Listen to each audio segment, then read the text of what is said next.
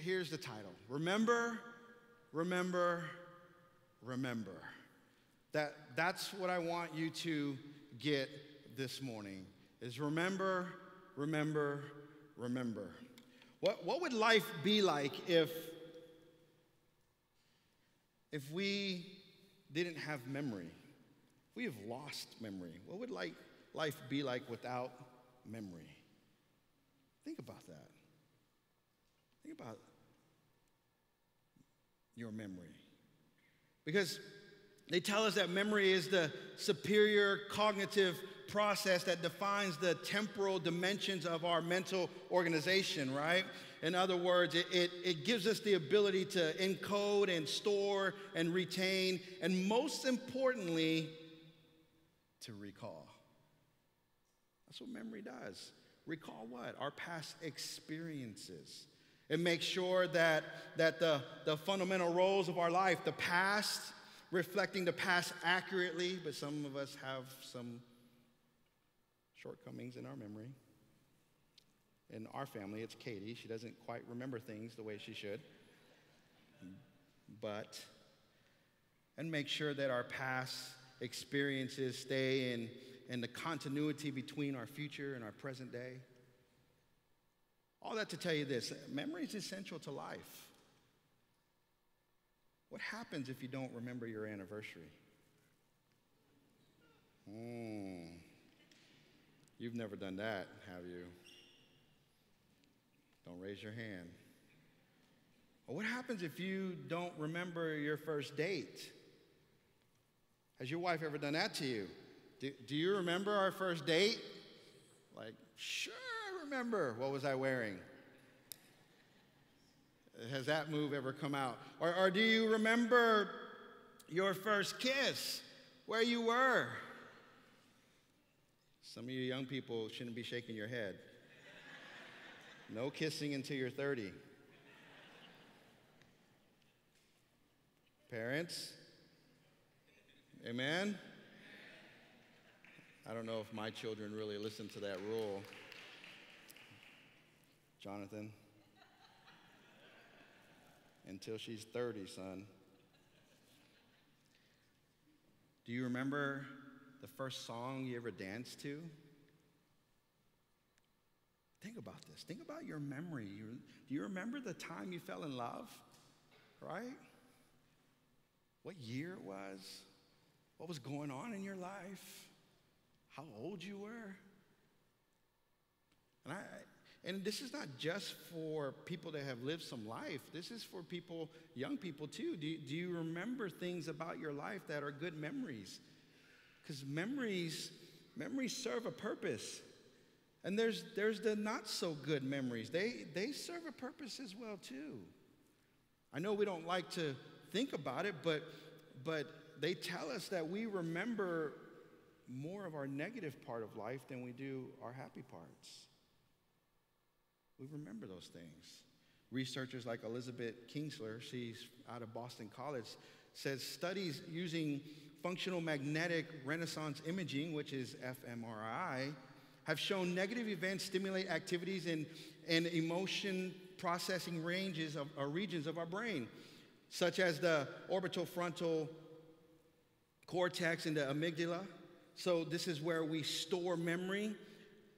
This is what she says. She says, the more these emotional centers are activated by an event, the more likely an individual is to remember specific details linked to an emotional aspect of the event. Think about this. In other words, this is what she's saying. She's talking about not so good memories, right? I don't want to call them bad memories. It's not so good memories. They're memories that we would like to forget. So what she's saying is, in other words, if I preach a horrible sermon, you're most likely to remember it than if I preach a credible sermon. That's not funny? Yeah. So I'm determined, I'm just going to preach bad sermons because you'll remember them better. You will think back and go, yeah, that's when he didn't do so well, right? That's the conclusion that I got from the memories that are not so happy. But here, listen, memories hurt. Some memories hurt, and they bring pain with them. And some memories bring joy, and they bring happiness with the thoughts. Memories are essential to life. They're essential to life. And throughout Scripture, God calls his people to remember. If you read the Scriptures, you see everywhere that God wants his children to remember. And what is it that he wants them to remember? Well, he wants them to remember his goodness. And he wants them to remember his mercy and his faithfulness and his mighty power. God calls us to remember. He wants us to remember everything, the good and the bad. He wants us to remember. He wants the children of Israel to remember the bondage in which they lived when they were in Egypt, to never forget that. God, in his command to the children of Israel, it's to remember. And he's very specific. He's very specific about the memories of his children. The command to remember. I want to read you the scripture for today out of Exodus chapter 13. This is what God told Moses to tell the people. God said, then Moses said to the people, commemorate this day. In other words, commemorate means to remember, to recall, to honor, right? Honor this day. Remember this day, the day you came out of Egypt, out of the land of slavery. Because the Lord brought you out with a mighty hand. He says, eat nothing containing yeast. Today is the month of Aviv. You are leaving when the Lord brings you into the land of the Canaanites, the Hittites, the Amorites, the Hivites, and the Jebusites, the land he swore to your ancestors to give you, a land flowing with milk and honey. You are to observe this ceremony in this month. For 7 days, eat bread without yeast. And on the seventh day, have a festival. God's cool. You know that? He's like, for 7 days, I want you to eat horrible food. Horrible food. It's to remind you. It's so you remember. Remember what? Where we were a year ago, 6 months ago, 10 years ago. To remind you, right? Every year in the month of Aviv, I want you to eat 7 days horrible bread. Horrible bread. Bread without yeast. And then on the seventh day, I want you to throw a party in my honor. I want you to celebrate, right? I want you to remember how I brought you out. And then this is what he says. He continues. He says in verse 7, eat unleavened bread during these 7 days, nothing with yeast in it to be seen among you, nor shall any yeast be seen anywhere within your borders.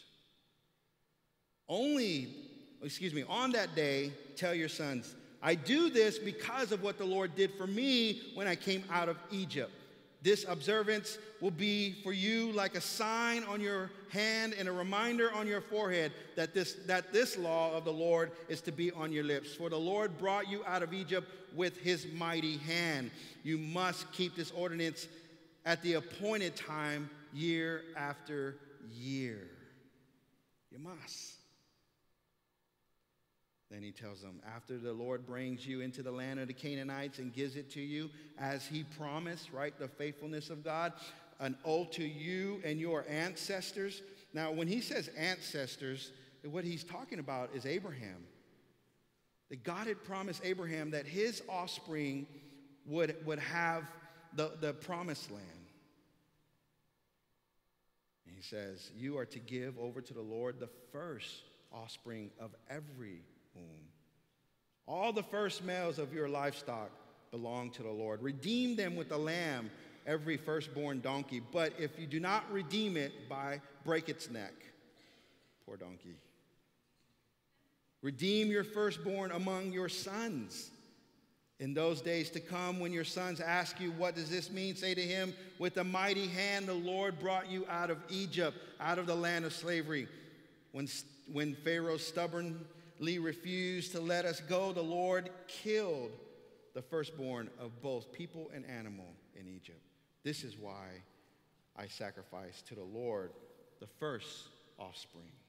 Now, if you're not familiar with this story of Moses, I encourage you to go read it. It's a powerful story. And as you can see from the scripture that I'm reading to you, that God is very concerned about your memory.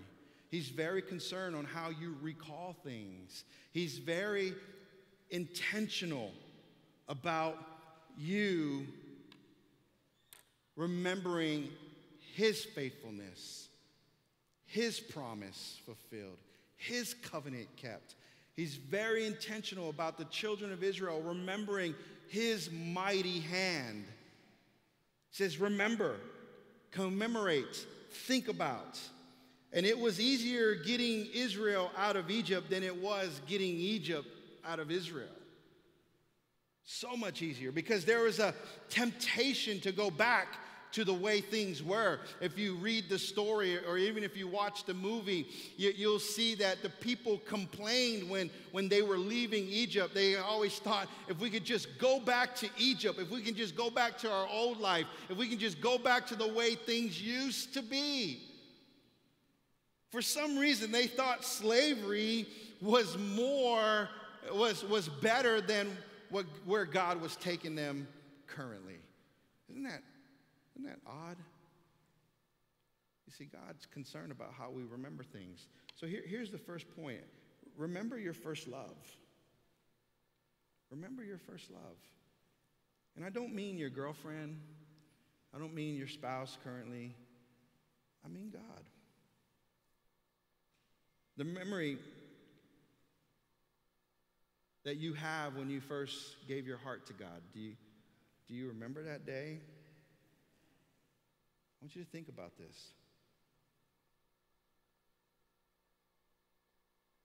I want you to see in your mind's eye where you were. I want you to think about your life in that moment.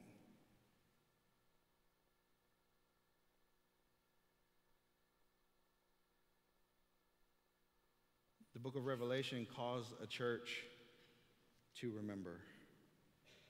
Revelation 2 says this, to the angel of the church of Ephesus write, these are the words of him who holds the 7 stars in his right hand and walks among the 7 golden lampstands. That's Jesus that he's referring to. He says, I know your deeds, your hard work, and your perseverance. I know that you cannot tolerate wicked people, that you have tested those who claim to be prophets, but have not found them to be true. You have persevered and have endured hardship for my name and have not grown weary. This church is incredible. God's praising them for their well-doing. He's praising them for their tenacity to hold to truths by calling out the false apostles, by calling out the false prophets, by calling out people who are not speaking the truth. Their endurance, their hard work, their perseverance to see the kingdom of God flourish. This church was incredible. And as incredible as it was, it almost sounds like they were more mechanical than they were emotional with God, because he says, I hold this against you. You have forsaken the love you had at first. And another translation says it this way, that you have forsaken your first love.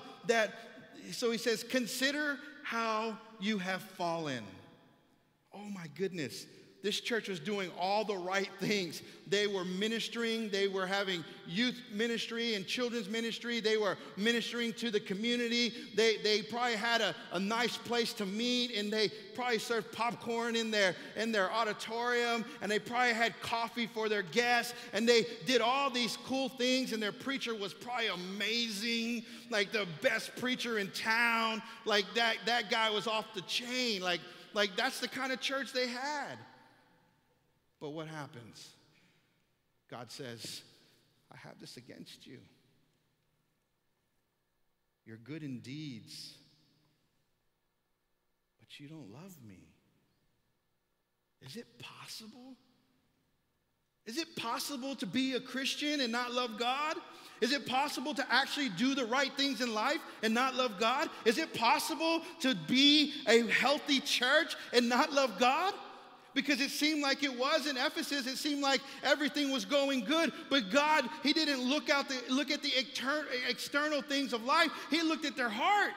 He said, I'm piercing through your heart, and I see that you don't love me.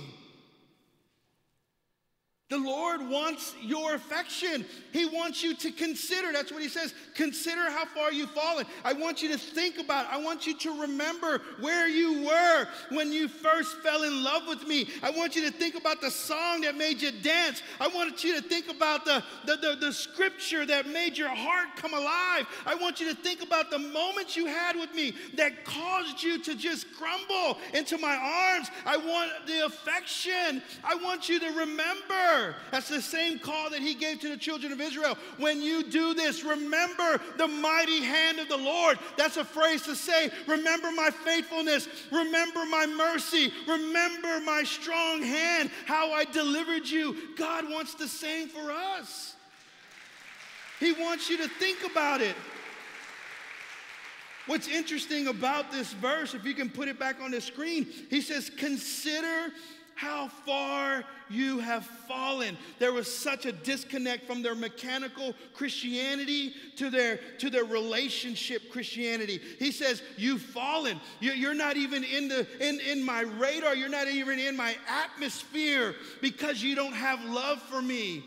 Can you think about where you are now and when you first fell in love with God? Is it the same? Do you have more passion? Do you have less passion? Are you mechanical? Are you just religious? Or do you have a relationship with him? Because it's very different. He wants you to think about with intention. He wants you to remember how you first loved him. You know, that new love, that young love. You know what I'm talking about. That romantic love, the desire, the want that God wants us to have for him. He wants you to remember. It's what they lost. They were so busy doing good that they lost their love for God. You know how that is. Those of you that have been married for some time, you know how it can be mechanical and routine. And they say, you got to do things to keep the fire alive.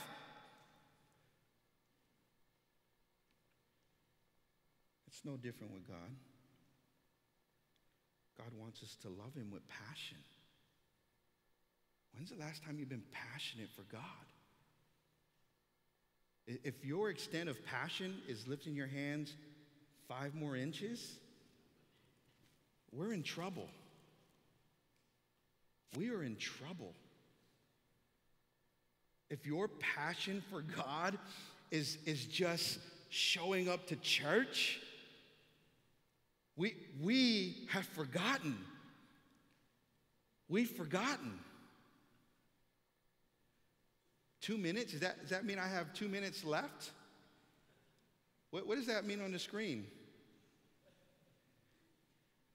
Is that a cue for me? Oh, all right. Don't do that to me. I'm like, dude, if I've been preaching that long, like, I've even lost track of what I'm doing. Okay, there we go. Come on. What's going on back there? Listen, he wants us to be passionate people. Passionate people are not mechanical. You know that, right? Passionate people are not mechanical. Mechanical Christians are routine in their worship. They're very routine in their worship. You can almost pinpoint when their hands are going to go up. You can almost pinpoint when something might change in their body language. Listen, passionate Christians are spontaneous. They're spontaneous in their worship. They don't care who's watching. They're going to dance and they're going to shout and they're going to get excited in the presence of the Lord. Spontaneous Christians are adventurous. They're risk takers for God. Those people that truly love God, they're willing to take risks. Oh, you know what I'm talking about. It's like that girl that you really, really want to date, and you have to step out on a limb because you know she's like 10 grades above you. And you're like, oh my goodness, I have to step out. I have to be spontaneous. I have to do something adventurous. I have to throw myself out there. Why is it any different for God? When you come into his presence, he's watching you worship. He's watching you sing or not sing. He's watching your body language. He's watching how much do you love him. He wants people that are in love with him. He doesn't want mechanical Christians. No. I love this song. It's like the song says.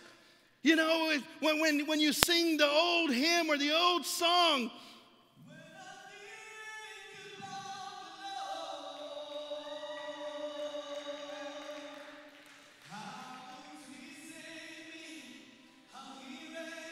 come on, spontaneous worship. Whoa! When you think about the Lord, what does it do to you? How he picked me up, how he turned me around, how he set my feet on solid ground. Oh, you're not getting it. You're not getting it. Passionate Christians, they're spontaneous. They worship. They shout. They say, God, when I think about your goodness, when I think about your love, when I think about your mercy, when I think about who you are, oh, it makes me want to shout. It makes me want to scream. Hallelujah. Oh, church. Thank you, Jesus. Lord, you're worthy of all the glory and all the honor. Come on, church. Worship's not over. We're here for God. Hallelujah. Thank you, Jesus. Lord, you are worthy of all the glory. Return to your first love.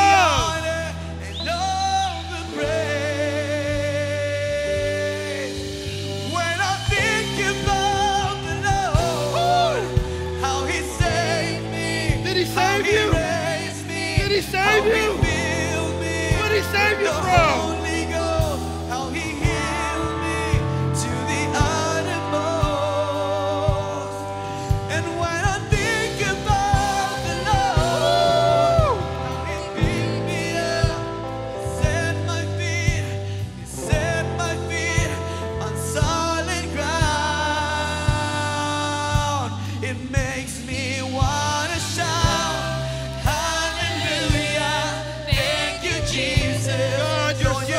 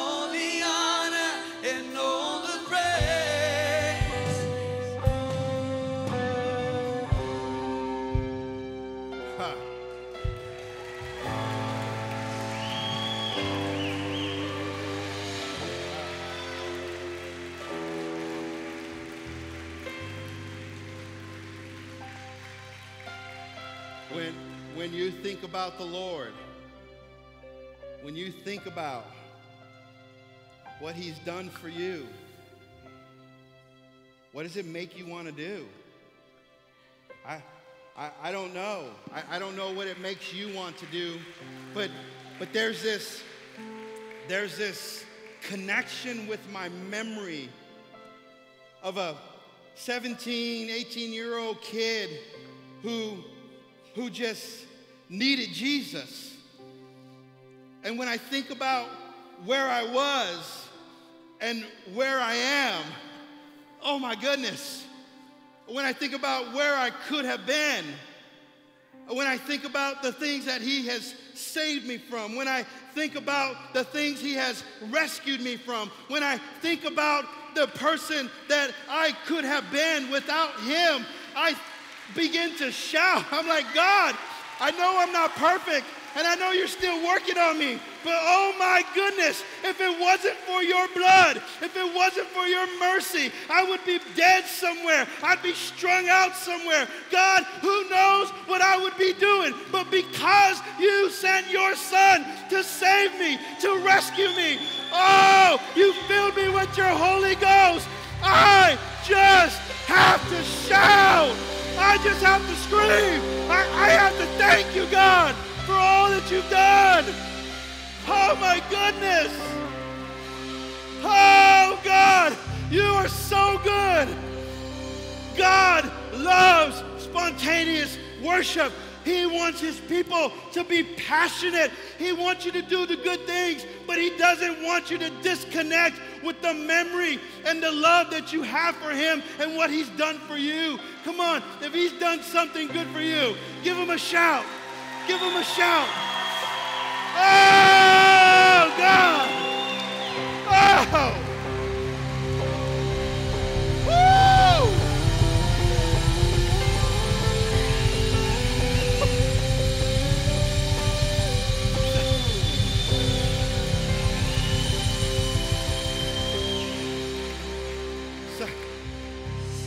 Some of you can't even shout. I don't know. I don't know where you are in your heart with Jesus,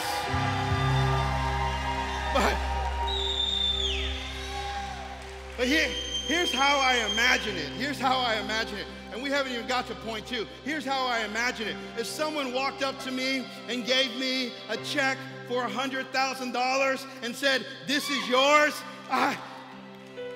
thank you very much. I knew you were on your way because the Lord said so. And he told me that you would write this check for me. So, here's my gratitude. Come on. Come on.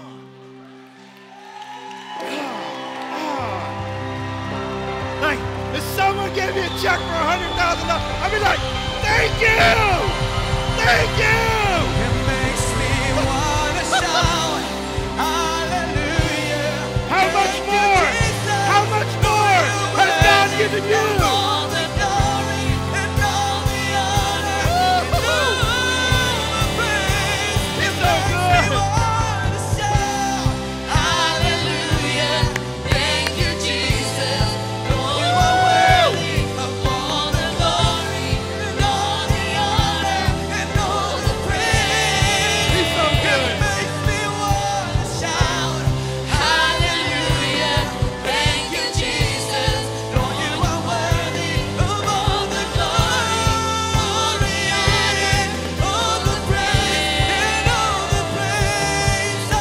Hallelujah. Thank you, Jesus. Lord, you are worthy of all the glory, and all the honor, and all the praise. It makes me wanna shout. Woo! Thank you, Jesus. God is good.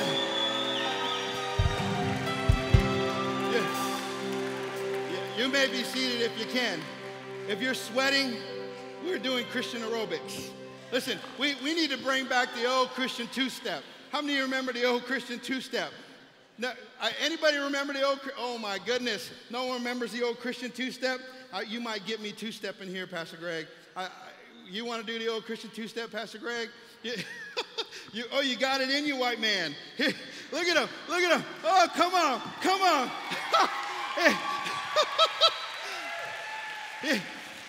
Church is spontaneous because we serve a creative God.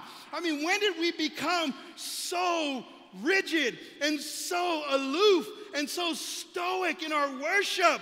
My goodness, if someone gave you the $100,000 check, think about how much God has given you more than that, what he's done for you.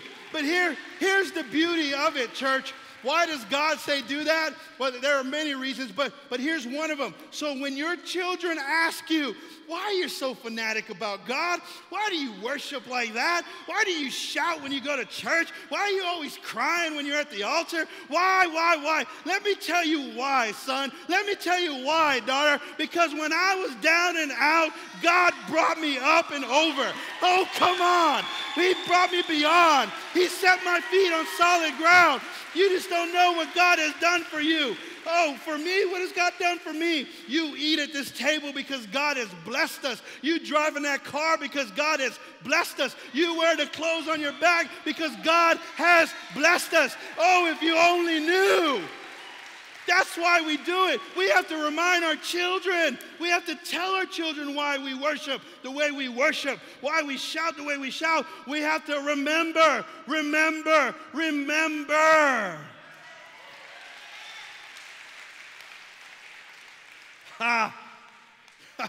I'm telling you.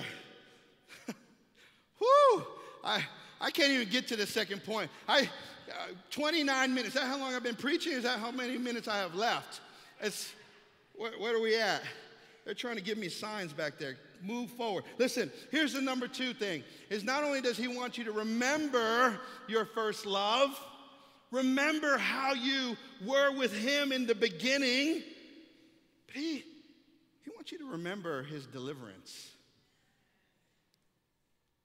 That story goes from chapter 13 all the way to chapter 14. And if you go home and you take your highlighter and you watch how many times God tells Moses with his mighty hand, it's significant. It's significant. He wants his people to remember his deliverance. Remember. Exodus 13, verse 3 says, commemorate this day. Think about it. Honor me. Because this is the day you come out of Egypt. They've forgotten. They forgot how bad slavery was. They forgot how horrible they were treated. They forgot the tough times because it was such a temptation for them. And they prove it over and over in Scripture. It was such a temptation to want to go back to Egypt. God says, I need you to remember so you don't return. So you don't go back to slavery. It doesn't matter how tough you think the road is ahead. I want you to remember how bad it was back there. Because I'm delivering you, I'm with you. Remember what I did for you. He says, I want you to remember the deliverance. I want you to avoid the corrupting effects of Egypt that they had on you. So how does he do that? He says, this is the way I want you to do it. I want you to eat unleavened bread, have no yeast. The yeast in Scripture is always a symbolic sign of sin. It was a symbolic sign. There's a few passages, and I don't want to get into that, but just know that there are just a few passages that where yeast does not represent sin, but yeast represents sin in most of all of Scripture. And when God says, I want you to eat bread without yeast for 7 days, and on the 7th day, I want you to have this festival, this celebration, he's now prepping for the coming of the Son of God. Right? Because what happens in the New Testament? The New Testament, we see that God, he sends his Son, and Jesus says what? He says, I am the bread of life without sin. Right? There's that correlation between the Old Testament teaching of no yeast for 7 days in the month of Aviv, and on the seventh day you celebrate. It's preparation for Jesus coming. He's the bread of life. He's the one that delivers us from all sin and bondage of sin. It's a remembrance, right? This is what Paul says to the church of Ephesus. He says, as for you, this is now in the New Testament, you were dead in your transgressions and sin. In other words, your behaviors were not good, in which you used to live when you followed the ways of this world and the ruler of the kingdom of the air, the spirit who is now at work in those who are disobedient. In other words, do you remember Egypt? You remember how bad it was? God is telling us through Paul now, listen, your old way of living, you thought it was good, you thought it was fun, you thought it was nice, you thought all that was okay, but he says, all of us who lived among them at one time gratified the cravings of our flesh and following its desires and thoughts. Like the rest, we were by nature deserving wrath. He immediately tells us that there's no one that hasn't gone through that type of experience. What experience am I talking about? The transgressions and sin, the disobedience to God. There's no one. He includes himself. He says all of us. He says, but because of his great love for us, God, who is rich in mercy, made us alive with Christ, even when we were dead in transgressions. It is by grace you've been saved. It's by grace that you and I have been saved, and God raised us up with Christ and seated us with him in heavenly realms in Christ Jesus, in order that the coming age he might show his incomparable riches of grace expressed in his kindness to us in Christ Jesus. For it is by grace you have been saved through faith. And this is not for ourselves, it is the gift of God, not by works, so that no one can boast, for we are God's handiwork, created in Christ Jesus to do good works, which God prepared in advance for us to do. My goodness. And he continues in the same letter to the church of Ephesus. He says, so I tell you this, and insist on it, that you must no longer live as the Gentiles do in the futility of their thinking. They are darkened in their understanding and separated from the life of God because of the ignorance that is in them due to the hardening of their hearts. Having lost all sensitivity, they've given themselves over to sensuality as to indulge in every kind of impurity, and they are full of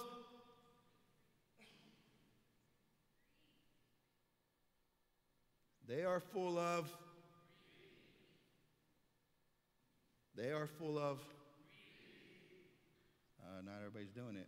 I will move on. They are full of greed.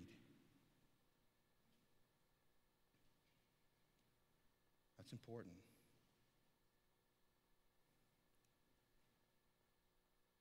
Because greed is it's not just referencing money. If you're stuck on money, you got issues with money, where the root of all evil comes from.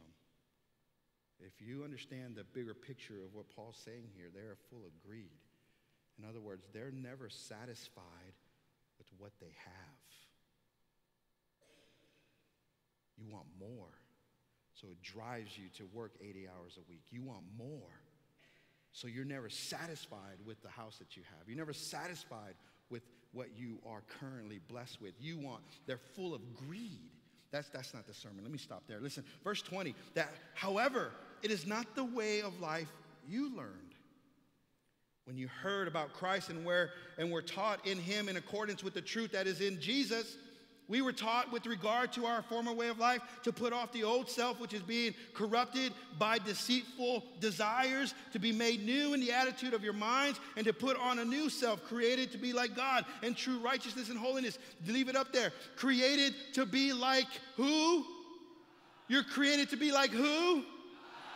When God created Adam, he created it in what? His image. We were created to be like God, but sin interrupts God's creation and his plan for us. And so what does God do to restore, recalibrate man? He sends his son to redeem us. to reconcile us back to God. And so when you are born again, when you give your heart to Jesus, listen to what needs to change. The fertility of your thinking. The way you think needs to change, right? They've lost all sensitivity. Now you're more sensitive to the Holy Spirit and what He has for you because your heart is not hardened anymore. It's gravitating towards the things of God. They have given themselves over to sensuality. So now you're putting into check the desires and the lust of your life. They are full of greed. You're now more generous with what God has blessed you with. All are quiet.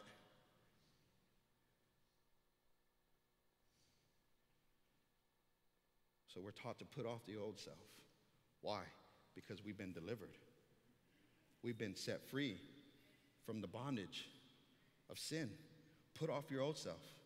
Be made new. New in what? Your attitude. High five your neighbor and say, you got a bad attitude.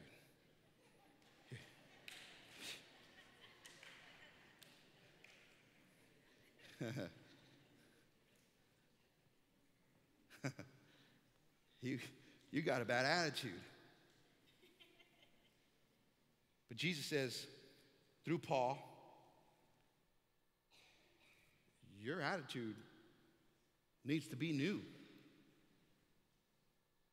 Needs to be new. The thinking of your attitude. You know how I know? Here's let me just give you a quick rundown on communication. Communication starts with body language. Can I tell you that? Communication starts with body language. So when we have horrible body language in presenting ourselves to people, we're telling them, I don't care about what you're saying, or you're stealing my time. Right? It's the thinking that needs to change. So let's practice. Can we practice body language? They tell us 85% of communication is body language. How many of you would disagree with that? Of course you would. So let's practice. Turn to your neighbor, turn to him, and smile. Smile. Just smile. Just show those pearly whites. Just smile. Just, come on. I know it's hard for some of you because you don't realize that when you don't smile, you tell people you have a bad attitude. They're like, are you mad? No, I'm not mad. I'm not mad. I'm really not mad. Like, don't you dare take a picture of that. Where's those pictures? They'll put up crazy stuff of me on the internet. Listen, like, smile. Let people know that you have a good attitude, right? If we're going to talk like John Maxwell, it's that attitude determines your altitude, right? The level that you're going to soar determines on your attitude. I mean, and the Bible is telling us right here that our attitude needs to be corrected. Some of us, we have a bad attitude about life, and I'm here to tell you, remember what God has done for you. Why? Because you're created like God to be righteous and true. Here's the final point. Oh my goodness, I got plenty of time. Here's the final point, is that you have to remember your first love. Remember your deliverance. And here's the final thing. Just remember the cost of freedom. Remember the cost of freedom. Just because you didn't pay for it doesn't mean it was free. I can't, I was going to use the word hate. I might as well, I already said it. I hate when Christians go around and say, oh, salvation's free. It's a free gift from God. It upsets me because it tells me the ignorance that person has that Christ paid on the cross for our sin. Salvation's not free. Just because you didn't pay for it doesn't mean it was free. Christ paid for it with every ounce of his blood. He paid for it with his complete obedience to the will of the Father. He paid for it with every rejection that he received, every moment of being ostracized for doing good. He paid for it. He paid for it when the society in which he lived in did not want to accept his goodness. He paid for it. Salvation is not free. Listen, freedom is not free just because you didn't pay for it. It's free because someone anteed up. It's free because someone stepped up to the plate and said, I'm going to do this for you, Father. It's free because of that. Verse 11 in Exodus 13, after the Lord brings you into the land of the Canaanites and gives it to you as he has promised an oath to you and your ancestors, you're to give over to the Lord the first offspring of every womb. He says you're to give it over. Why? Verse 15, when Pharaoh stubbornly refused to let us go, the Lord killed the firstborn of both people and animals in Egypt. This is why I sacrifice to the Lord the first male offspring of every womb and redeem each of my firstborn. This is very critical. This is not the first time we see where sacrifice is offered and it's a foreshadowing of Jesus Christ, but it's very deliberate here. It's very deliberate, the command that they're supposed to live by, that when they come into the land, every year, they're supposed to do this every year, one time a year, they're supposed to offer a lamb on behalf of all their firstborns, whether it's a firstborn livestock or firstborn of man. Why? Well, in a nutshell, when Pharaoh, after the last plague, he refused to turn over the people of Israel. He refused to let them go from slavery. And so God says, I'm going to bring the death angel, and I'm going to kill the firstborn of everyone, man and creature. Going to kill the firstborn. He says, but this is what's going to save you, Israel, because that included Israel. It included the children of Israel. But this is how the children of Israel were saved. They were to sacrifice a lamb, right? They were to sacrifice a lamb, and they were to take the blood of that lamb, and they were to put it on the doorpost of their home. And that doorpost had the blood, which was a sign for the death angel to bypass that home. And as I'm telling you that story, you can see how now in the New Testament, Christ becomes the lamb that covers the doorpost of your heart, right? It's a metaphor. It's figurative language so that we understand the effects that Christ, the blood that Christ has on our life and the sin in our life.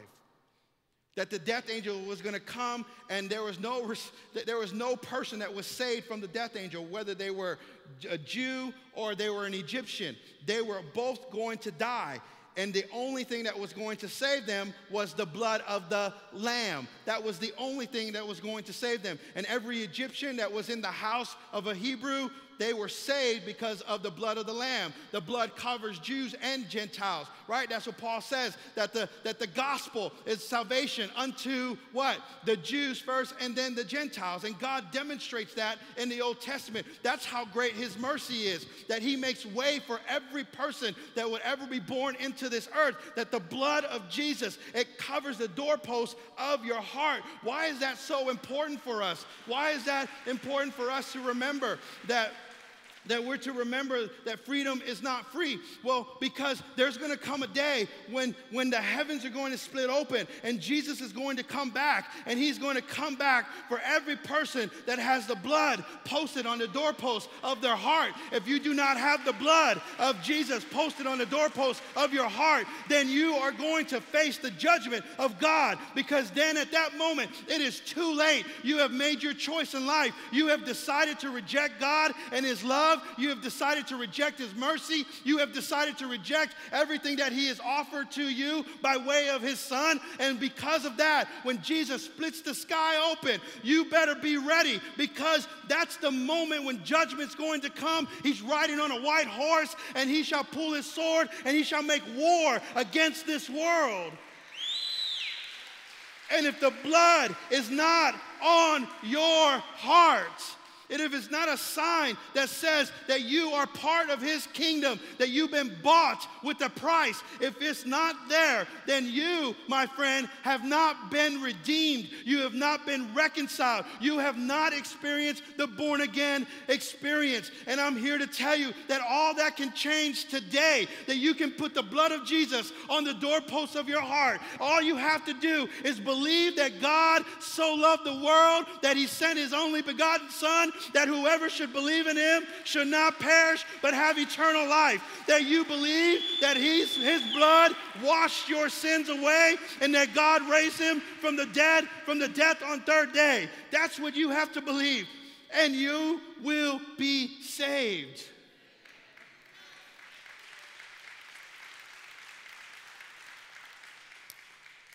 But it's up to you. That's the beauty of God. He gives you free will. He gives you free choice. You can decide.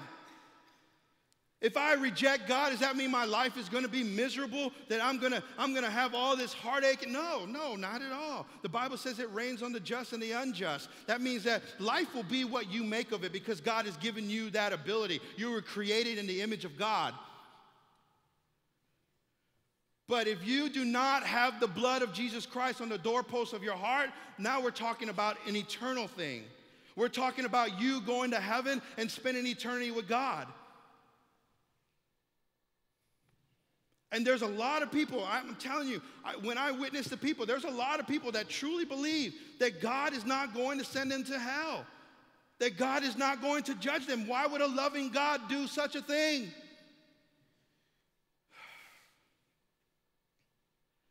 It's like he made provision for you and me. It's just, do you accept it? Do you want it? No one's going to force you. Because if Jesus lives in your heart, everything changes. Everything changes. Your attitude, your passion.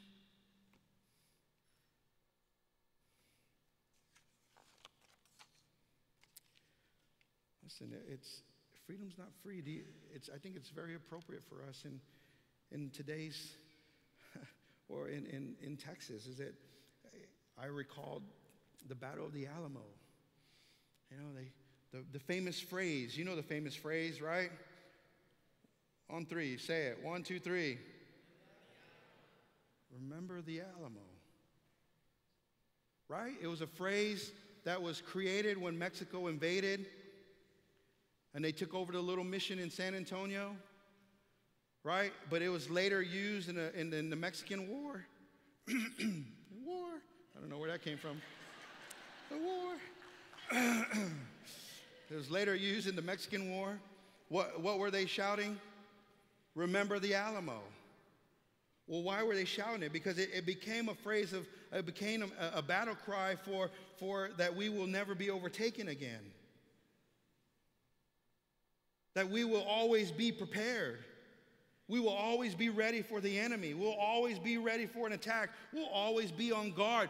That's what the blood of Jesus does for your life. It will always be ready for when he returns. That your life will be marked as his. That you will never have to face a battle alone. That you'll never have to face a situation without the Holy Spirit. That you'll never have to be without wisdom, because wisdom from heaven is better than earthly wisdom. You will never be without. Why? Because of what Jesus did for you. It's to remember the Alamo. But I'm telling you today, remember. Remember what God has done for you. This is what 1 Peter says. He himself bore our sins. speaking of Jesus, in his body on the cross, so that we might die to sin and live to righteousness. By his wounds you have been healed. For you were like sheep going astray, but now you have returned to the shepherd and overseers of your soul. Come on, church. He bore it for us. 1 John says, but if we walk in the light as he is in the light, we have fellowship with one another. And the blood of Jesus, his son, purifies us from all sin, right? Isaiah 53 says, but he was pierced for our transgressions. He was crushed for our iniquities. The punishment that brought us peace was on him, and by his wounds we are healed. We are all like sheep gone astray. Each of us have turned to our own way, and the Lord has laid on him the iniquity of us all. Freedom is not free. Jesus paid it for you and me, and he did it once and for all so that we can be, as the song said, brave, so that we can be courageous, so that we can do his will on this earth, so that we can be the laborers that go and bring in the harvest, so that we can do what God wants us to do as a church. Yes, he paid it. Freedom is not free. So in closing, we're done. We're done. Here's what I want you to do. I want you to remember your first love. I want you to remember your deliverance, where you were when God saved you, where you were when he turned your life around. I want you to remember that freedom is not free. In America or anywhere across the world, someone is laying down their life for the freedom. You know, America is not the only free country in the world. I know we get so narrow-minded, we think that we're America the Great is the only free country in the world. Listen, there are other countries, there are 100 other countries, sovereign countries that are free. People had to pay for that freedom. How many of you know that God is the same yesterday, today, and forever? Do you believe that? Raise your hand. Raise your hand if you believe that God is the same yesterday and today, forever. Listen, in the Old Testament, God says, I want you to have a week where there's unleavened bread. Yeast can't even be anywhere in the campsite, can't be anywhere seen, nowhere. In our minds, we're probably thinking of a little congregation. Listen, there are millions of people in the children of Israel when they come out of Egypt. And God says, in the nation, there shall be no yeast anywhere. I don't know what they go do with it. They grab all the yeast and they throw it in the river. I don't know, but it should not be there. I do know. I'm just being facetious with you, right? So, but I don't know why I said that. Here's what you need to know, is that God does that, and he says, remember, commemorate, right? He wants you to remember. He wants you to think about it. What does he do in the New Testament? Because he's the same yesterday, today, and forever. He's always about signs. He's always about us gravitating to what he's done for us. Because the Bible is about the story of Jesus. It's not about us. It's what Jesus has done for us. It's what the gospel does to us. It transforms us.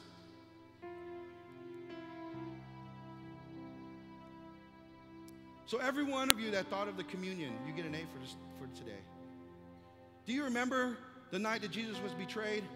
He took the bread and he said, whenever you do this in what? Remembrance. And then he took the cup and he said, whenever you do this in what? Remembrance. What is Jesus wanting them to remember? The price he paid. It was loaded. I mean, it was loaded, because he's talking to Jews in the upper room. He's talking to them. He's like, I want you to remember the promise that God made with Abraham. I want you to remember how he put a goat in the bush so that Isaac would be saved. I want you to remember how he took care of Ishmael and Isaac. I want you to remember how God had destroyed the earth with a deluge, but his mercy saved 7 people. I want you to remember how God has taken the children of Israel from test to battle, and how he's delivered them in spite of their adulterous ways, in spite of their stubbornness, in spite of their rebellion, in spite of how they turned their back on them. I want you to remember, when Jesus says, remember this, he's telling them, I want you to remember your lineage. I want you to remember the history stories. I want you to remember what God has done. So every time time we take the communion, I want you to remember the price that Christ paid on the cross for you. We're to remember. We're to think about. We're to know. Because if we remember, and we remember well, how do we do that? Through His Word.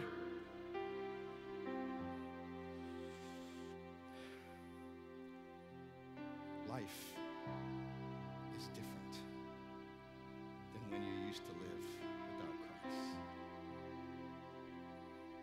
If you live life without remembering what He's done for you, we're no different from the children of Israel. We want to go back to who we used to be.